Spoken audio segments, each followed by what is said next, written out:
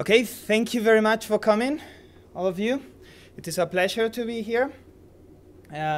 Mine will be the first speaking, and it's going to be a very introductory about video games. So thank you again for coming. Okay, so what is a video game is the title of my presentation. But I realized that it was a silly question, and it wasn't a very appropriate question, because I discovered that the answer is far more complicated than you would expect. First of all, the name of video game is not very accurate, because some of what we know as video games are even for blind people, so they don't have this visual component. But looking for a definition that we can use, a video game is a game, something that, which we play with, that uses some electronic device. Okay, but when I tell you what is the difference, this is the first thing that comes to your mind. So, what is he doing? This is an image that we find many times, and even though we know the short answer, which is he's playing video games, we don't know a more deep. We cannot provide a deeper explanation of what is exactly what is he doing. We tend to think that he's doing nothing, that he's just standing, losing time. So apart from the good things that we are going to talk here, good things about video games, what negative things do you think, or what negative things come to your mind when you see a kid like that? Brainstorming. Anything? People think it's a waste of time. It's a waste of time. That is a very common idea. And what else? What if instead of looking this kid, you will find a 65-year-old lady? Would you think? Would you be as surprised? No, not really, right? This is something that we associate with what? With adults or with kids? We tend to associate with kids. That's it. So that is one of the first myths that we want to get rid of it. We will see that it's not as simple. And the same, it's a thing that we consider for boys. Girls are not associated at the first impression with video games. And the same, look at this, video games are antisocial. This little boy, instead of playing, he could have been, I don't know, making friends, for example. And video games make you dumber. That is something that my father used to tell me, that don't play too much because it makes you dumber. And they foment illiteracy. A boy should be reading, not playing video games. They should be reading. Or that make us more violent. They make us aggressive. Don't play that. That's going to make a killer of you. Or that they lead to attention problems. Well, this is related to making you dumber, and that is bad for your sight. That makes your sight worse. So let's start with the first question. How old is the average video game? What would you think? Chris, what do you think? How old is the average video gamer? 10 or 12 years old, maybe. 10 or 2 years old. Would you rise that? Would you rise that? 10, 12 years old. Okay, according to statistics in America, the average gamer is 35 years old. So I think it's time to get rid of some prejudices that we have about video games and its place in society. Let's look about women and men. How many women play video games? What is the proportion? Would you say 50-50? Cristina? 37. Actually, you are not very far from reality. In America, 40% of gamers, of video game players, are women. So men is still a majority, but I think it's time to. We shouldn't be. We shouldn't say that video games are only for boys, only for men. Here you have some statistics. In America, 58 58% of the population plays video games. That is counting from babies in the cradle to old people. 58% of America play video games. 68% of adults, so actually it is a bigger percentage if you count adults. It is even higher if you count only heads of households. And of course, as you may guess, young people play video games. Almost virtually everybody play video games. If you're a kid, you know. And let's see if they are antisocial, because that is something that concerns many people. Here you have some statistics. 21% of players, people who play video games, 21% play always online in a sort of game which is called MMOGs or MMORPGs, that is massive multiplayer games. A 40% of Facebook activity is use social gaming. Do you know Farmville? Does anybody play it? More people play Farmville than Twitter's accounts.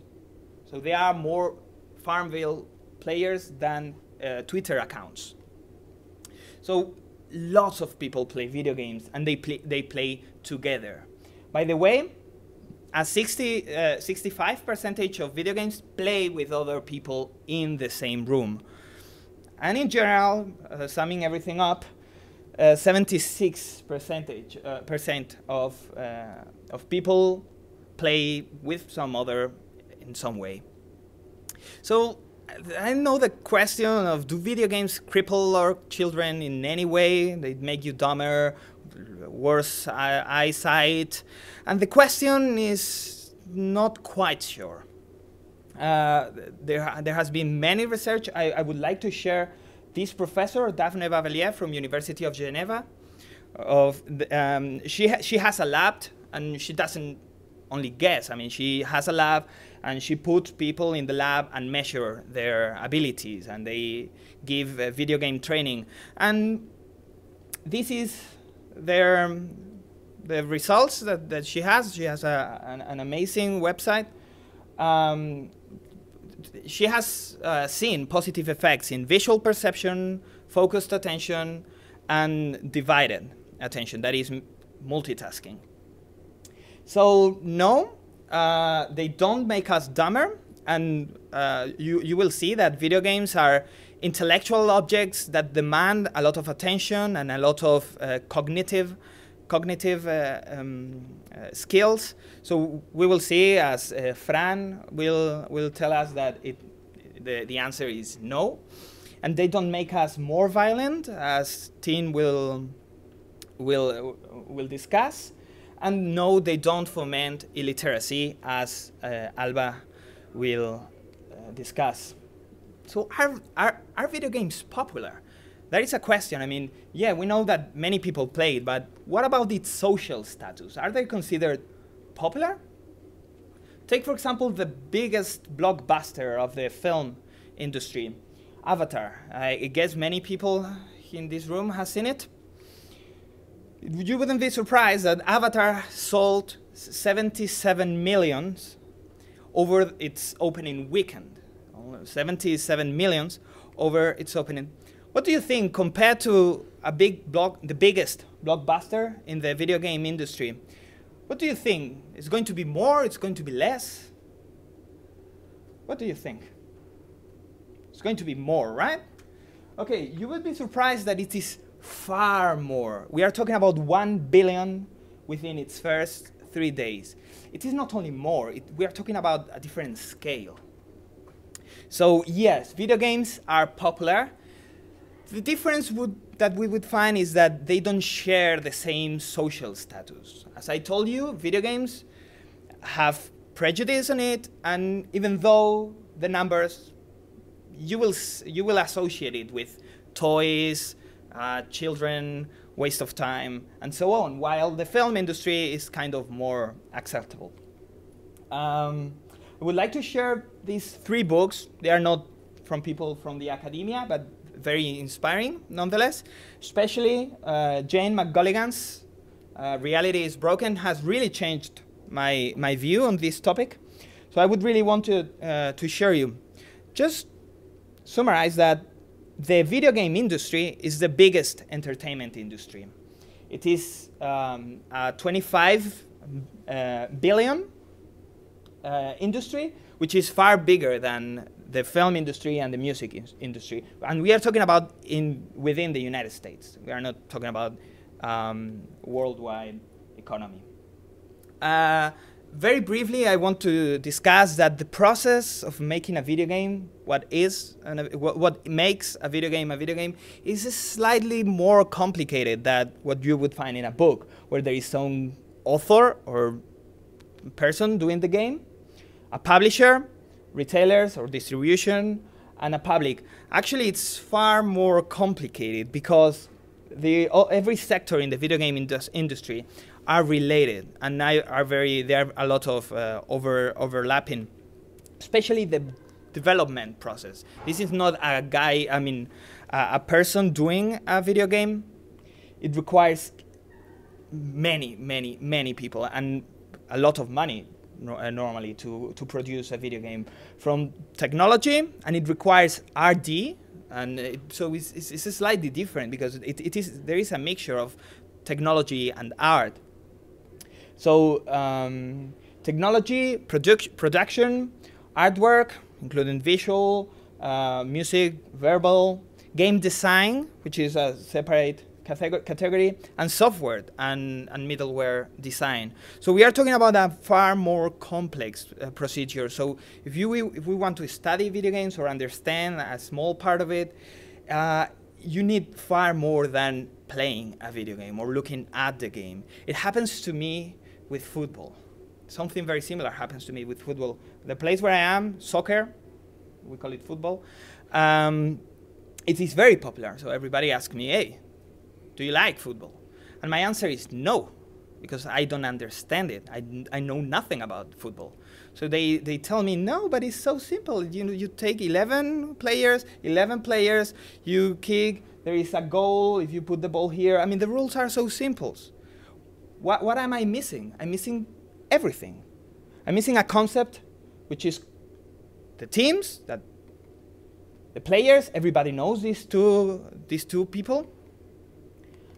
I'm losing metagame. And metagame in a video game is everything. The cultural impact, the people supporting it, the criticism, the developers, the publishers.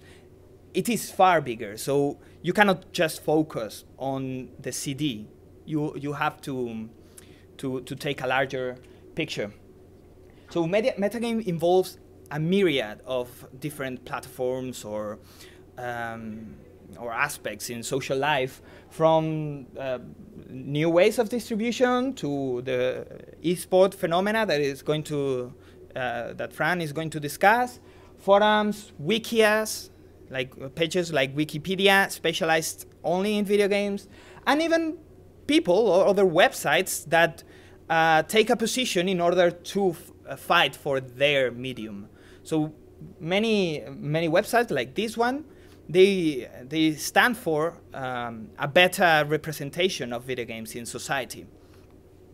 So let's talk about the concept that everybody talks about, which is the video game revolution.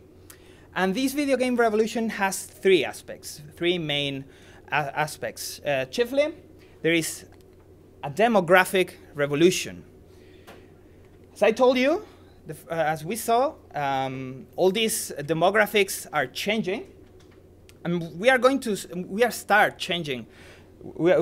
have started changing from this to this, because people who play video games, they don't really kick the habit when they grow up. There is also a distribution revolution, and Fran will be talking about this. And this revolution consists in the way that video games are distributed in society and the place it gathers. We have come from physical platforms to several other ways of distributing or playing video games. So video games are changing in the way they are distributed. And also there is an academic revolution. Right now, we will see far more discussions about video games in the academy, and the number is increasing. And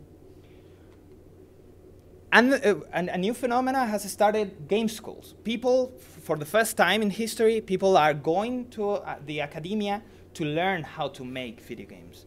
And that means a lot. That means that in a few years, it's going to have a different degree in its prestige, and that people have the opportunity to research or to investigate or to be far more, to take bigger risks by in an environment that allows innovation, which is game schools. So these are one of the most popular or most prestigious university where they teach how to make video games. Okay, so where can we learn game studies? Game studies, from the humanistic point of view, are being taught right now in many universities, just from the humanistic point of view. And these are very famous examples of video games, not only studied in their social aspect, but even in their artistic implications.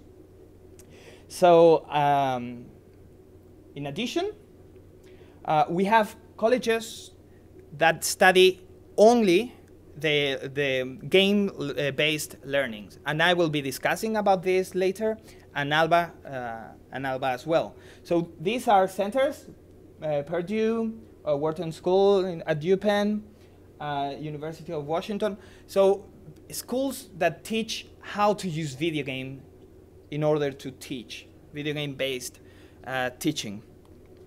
So basically, to sum up, this video game, what really means, we have seen that it consists in a demographic revolution, in a distribution revolution, and in an academic revolution. But it really means that video games are going to change their social status. This is a picture from this website, Extra Credit. This is one that defends, its only purpose is to stand for their medium and to be social acceptable, video games being as social acceptable. So with this, I start the symposium. I really thank you for your participation and for coming. I know it's St. Valentine's on a Friday, so I really appreciate your effort. Okay, do we have questions or issues? Or since we are not running out of time, we could go on from the next one. Okay.